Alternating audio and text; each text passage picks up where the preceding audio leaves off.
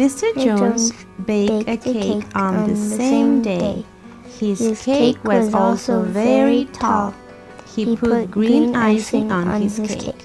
He stuck lollipop trees on top. As children begin to read on their own, they need lots of practice to get better. They need to be able to read words accurately with expression and at a good speed. They need to feel comfortable reading so that they don't just read the words, but also understand the meaning. Teachers call this fluency. Cheese, straws, tater tots, and corners of grilled cheese sandwiches. If your child has difficulty reading out loud and at a good speed, or if your child reads the words but doesn't understand what he's read, here are some ideas to help him improve. To increase fluency, follow these 3 steps. First, before reading, ask questions to help your child focus on the story. Second, read the story to your child and then help your child read the story to you. Third, after you read the story, ask your child questions about it.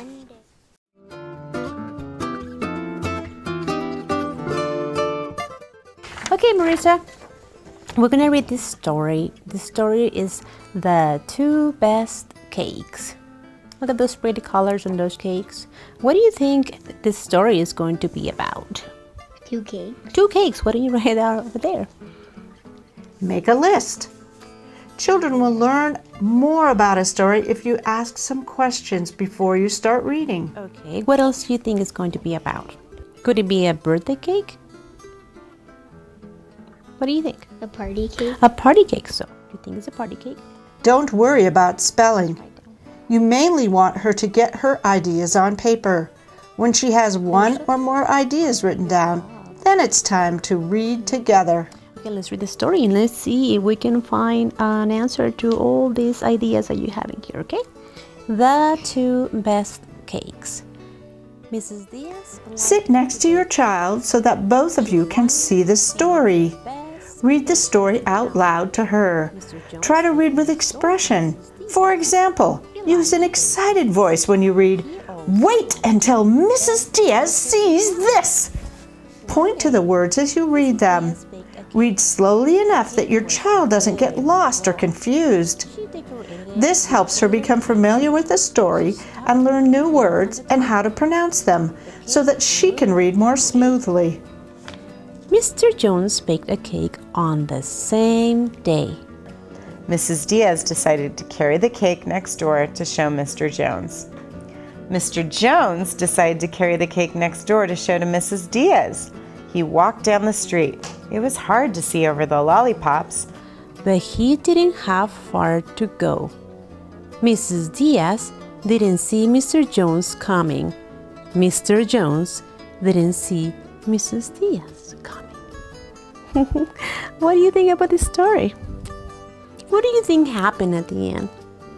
That they crash into each other and the cake falls. Yes, exactly. I'm pretty sure that's what happened. They crashed into each other. Why? Because the cakes were so tall. So tall. Hey, Marisa, do you like singing? No. Does mommy like singing? Yes. You do not know that, right? That a mommy likes singing. Okay, you know what we're going to do now? We're going to read this together like if it were a song. Okay? Together. Ready? The 2 Best Cakes. Now read the story again. This time, ask your child to read out loud with you. It's kind of like singing a song together. As you did the first time, point to the words as you read them. Help her pronounce words that she doesn't know. This helps her read with comfort and with accuracy. Reading a story more than once is a good way to help her feel more confident about reading. The cake was very tall. She decorated it with glitter icing. She stuck pinwheels on the top. The cake looked great. Let's look at your list that you did, okay? So were there party cakes? No. Well, yeah, okay, not exactly. Well, we don't know, maybe they're going to take him to a party later, but sure. Go ahead. After you've read the book, go back to her list and see if what she wrote down before you read the story actually happened. Ask her if she was surprised about anything in the story. Tell her if you were surprised about anything in the two best cakes. It doesn't matter if she was right or wrong. The idea is to get her thinking about the story before and after she reads it. This is a good way to help her understand the story better. And there were 2 cakes. 2 cakes. Good job, Marisa. Very good. So let's talk about this story. This is a little crazy if you ask me. How did it start out? What happened in the very beginning? Mrs. Diaz-Lee liked to bake cakes. And what happened after she liked to bake cakes? What did she do? She baked a cake and There is another activity that will help your child understand and remember what he has read. After you've talked about the list, ask him, what did we find out at the beginning of the story? Then ask, what happened next? After he tells you, keep asking, then what happened? When you get to the last part of the story, ask, what do you think happened to Mrs. Diaz and Mr. Jones and their Then cakes? what did they do? they went next Who door. went first? Do you remember? Mrs. Diaz-Lee went to Joe Mr. Jones?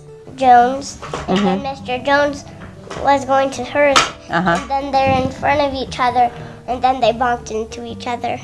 What do you think that place looked like? What do you think each person had all over them? Green frosting and a pinwheel, and lollipops. Oh my gosh, that sounds like a delicious mess. Delicious. If you or your child gets tired, stop and come back to the story and activities on another day. The more your child enjoys reading and doing the activities, the more fluent in reading she will become. Note you can use these same activities with another story or book. You can follow the same order of activities or choose the activities that you think will be most helpful and most fun for your child. Hey Mom, could I read it to you? Hey, sure, come on. Go ahead. The 2 best cakes. Mrs. Diaz liked to bake cakes. She wanted to be the best baker in town. Start with the 2 best cakes and do the activities on this sheet. When your child gets better, you can move on to another tip sheet. How many elephants will fit in a school bus? Reading fluency number 2. Finally, the most advanced fluency tip sheet is My Favorite Stray Cat. Reading fluency number 3. If your child is having a hard time with these activities, talk to your child's teacher. There may be another tip sheet or other activity to help.